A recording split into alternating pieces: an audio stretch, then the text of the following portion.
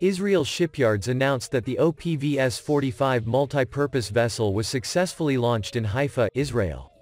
Israel Shipyards, one of the largest private shipbuilding and repair facilities in the eastern Mediterranean, announced that after several months of construction, the OPV S-45 has been launched at the Israeli shipyard and set sail for the first time. We are excited and proud to launch another tailor-made, multi-mission vessel made by our experts and devoted employees who empowers our vessels into future solutions.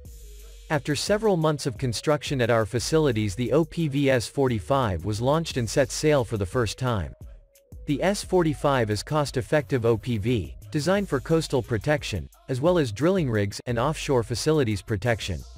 In July 2020, the company announced an agreement with an African navy for the supply of 2 OPV-45 offshore patrol vessels, which would be designed for a wide range of missions, including protection against the increasing threat of piracy in the region. It seems the customer is the Senegalese Navy, which is a historic user of the ships manufactured by Israel Shipyards. The OPV-45 was unveiled last year during IMDEX Asia.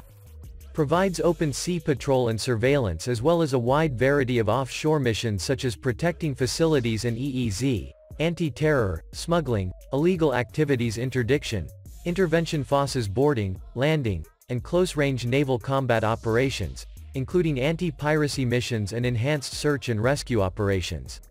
The OPV-45 can also be equipped for minimizing illegal immigration transits, fishing protection and control and anti-pollution activities.